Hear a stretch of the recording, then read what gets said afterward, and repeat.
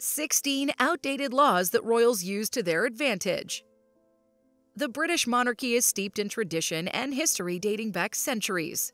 While many of their customs and protocols have evolved over time, there are still quite a few peculiar and rather outdated laws that remain on the books. Laws that grant special rights and privileges exclusively to the reigning monarch.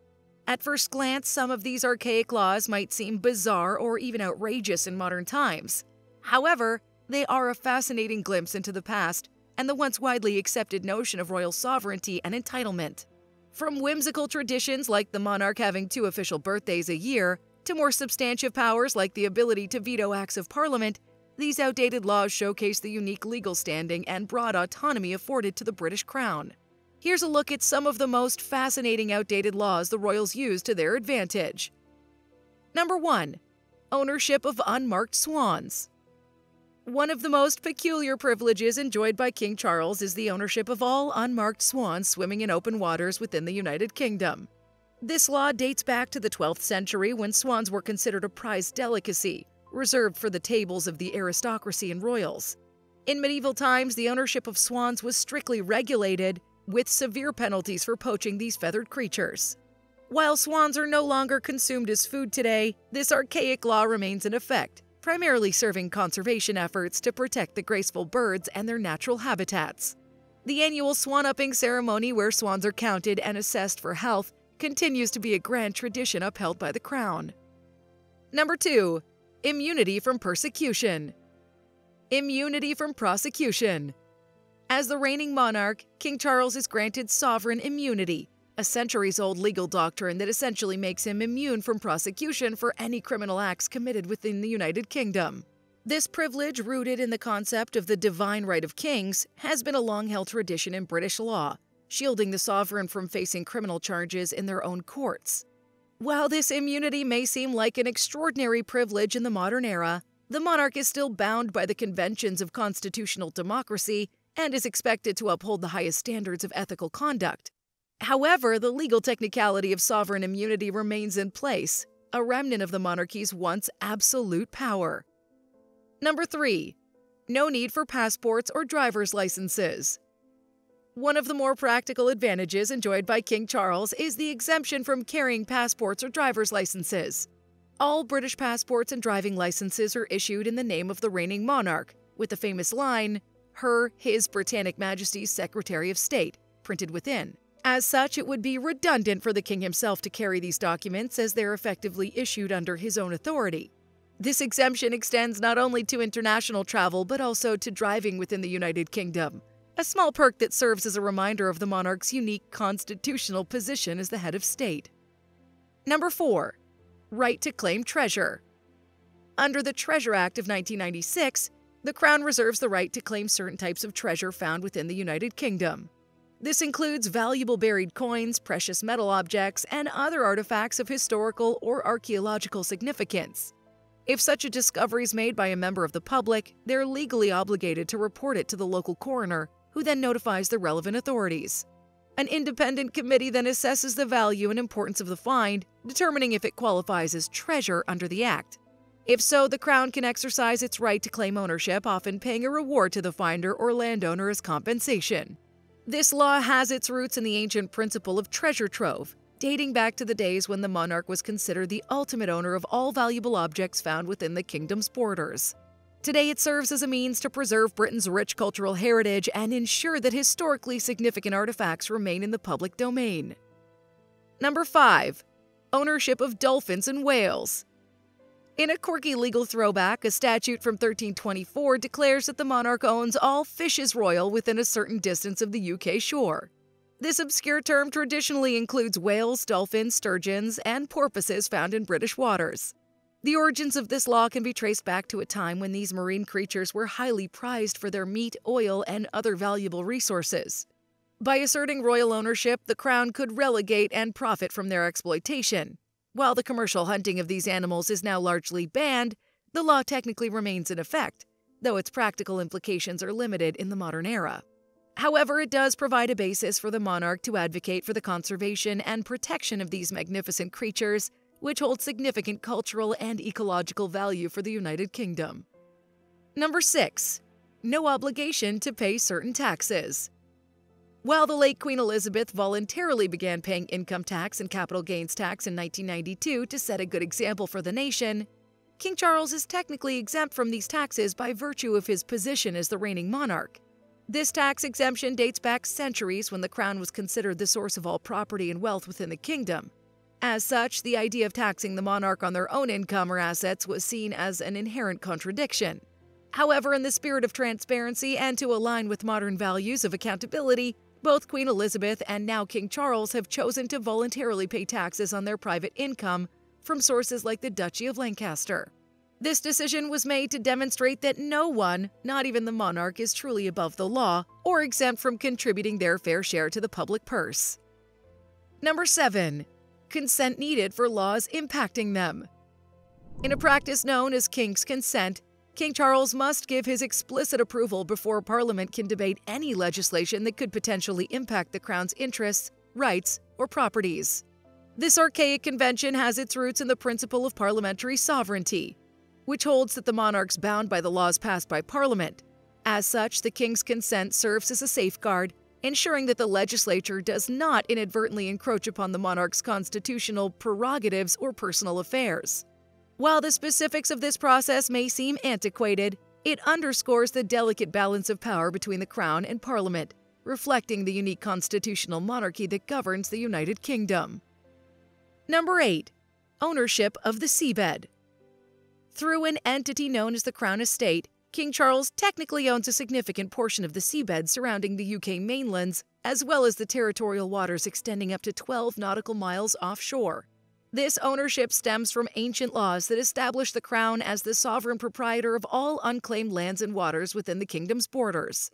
While the practical implications of this law may seem limited in the modern era, it does grant the Crown Estate the ability to generate revenue from activities like offshore wind farms, tidal energy projects, and other maritime ventures. The profits generated by the Crown Estate are not kept by the monarch for personal use, but rather are surrendered to the treasury and used for public expenditure, making this an intriguing example of how ancient legal traditions can still have practical applications in the 21st century. Number 9. 2 birthdays. In a peculiar tradition dating back to 1748, King Charles is granted the privilege of celebrating 2 birthdays each year, his actual birthday as well as an official birthday marked by a grand parade and public celebrations.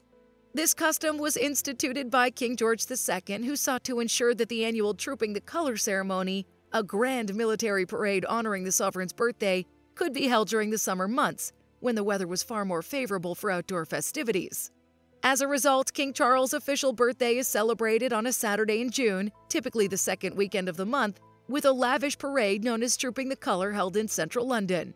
Meanwhile, his actual birthday on November 14th is usually observed with a more private celebration. Number 10. No freedom of information requests. Unlike most public institutions in the United Kingdom, the royal household is exempt from freedom of information requests, a legal provision that allows members of the public to access certain types of information held by government bodies and public authorities. This exemption is rooted in the principle of preserving the privacy and confidentiality of the monarch's official communications, correspondence, and personal affairs. It's argued that subjecting the royal household to public scrutiny through freedom of information requests could undermine the integrity of the constitutional monarchy and the monarch's ability to receive impartial advice and counsel. While this exemption has faced criticism from transparency advocates, it remains in place as a means of upholding the traditional separation between the sovereign and the day-to-day operations of the government, reflecting the unique role and status of the monarchy within the UK's constitutional framework. Number 11. Right to veto bills. While it may seem like a relic of an absolute monarchy, King Charles technically retains the power to veto any bills passed by Parliament, effectively blocking it from becoming law. This constitutional provision, known as the Royal Assent, dates back centuries when the monarch held supreme legislative authority. In modern times, however, the withholding of royal assent has become a mere formality, with the last veto exercised in 1708 by Queen Anne. Today, it's widely accepted that the monarch must give their assent to any bill that's been properly passed by both houses of Parliament in accordance with the principles of parliamentary democracy. Nonetheless, the theoretical right to veto legislation remains enshrined in British constitutional law, serving as a symbolic reminder of the crown's historical role in the lawmaking process and the delicate balance of power between the monarch and the elected representatives of the people. Number 12. Pardon power. Among the many ancient powers still vested in King Charles is the royal prerogative of mercy, which grants the monarch the ability to pardon convicted criminals or commute their sentences. This authority, rooted in the sovereign's traditional role as the fount of justice within the realm, remains a part of British law to this day. While the pardon power is rarely exercised in modern times, it serves as a final safeguard against potential miscarriages of justice or cases where clemency is deemed appropriate. However, the decision to grant a royal pardon is not taken lightly and is typically reserved for exceptional circumstances after careful consideration of all relevant factors.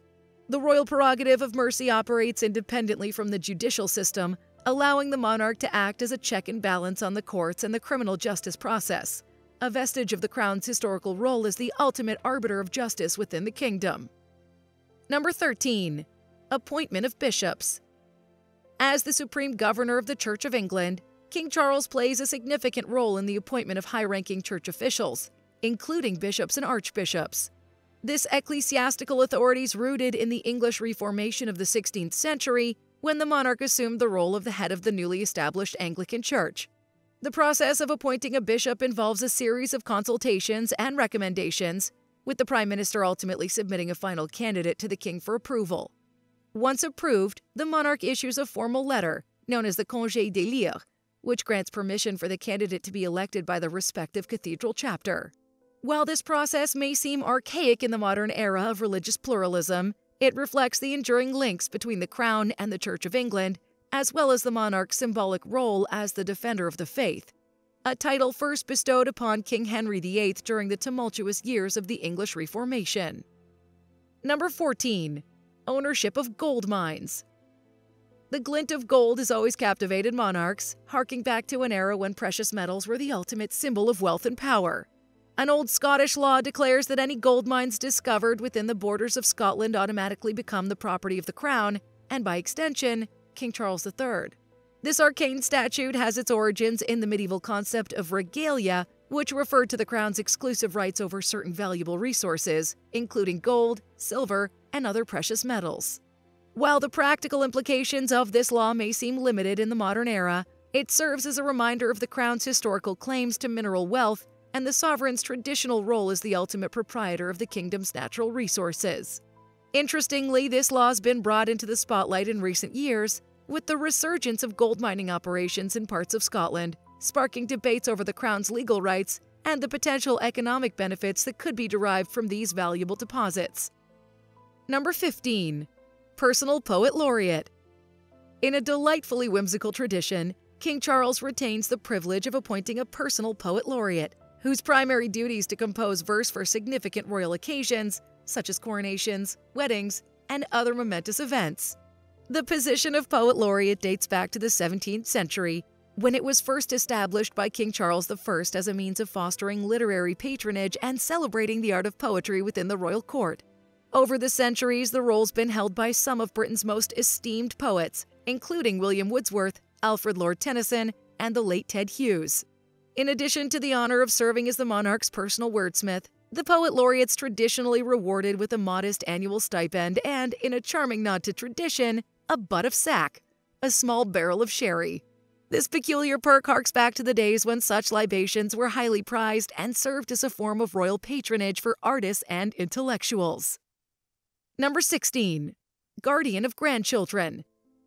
Echoing back to an era when monarchs wielded absolute power, King Charles III holds legal custody over his minor grandchildren, rendering him their official guardian in the eyes of the law. While this provision may seem like a relic of a bygone era, it serves as a poignant reminder of the monarch's historical role as the patriarch of the royal family and the symbolic head of the nation. The origins of this law can be traced back to the feudal concept of the crown's ultimate authority over the succession and lineage of the royal bloodline. In a time when dynastic struggles and power plays were common, such legal provisions ensured that the monarch could safeguard the future of the monarchy and protect the interests of royal heirs. In the modern era, however, this law is largely symbolic, with the day-to-day care and upbringing of royal children falling under the purview of their parents, in accordance with contemporary norms and practices. Nonetheless, it remains an intriguing footnote in the annals of British legal history, reflecting the enduring ties between the Crown and the perpetuation of the royal family. From being immune to certain parking fines to legally being allowed to eat swans, the royals certainly enjoy some peculiar privileges. But what do you think about these antiquated laws? Are they justified, or should they be abolished? Leave your thoughts in the comments below, and if you found this video interesting, don't forget to give it a thumbs up and share it with your friends and family. If you're new here, consider subscribing to our channel for more intriguing videos. Thanks for watching, and I'll see you next time with another captivating video. Until next time, bye!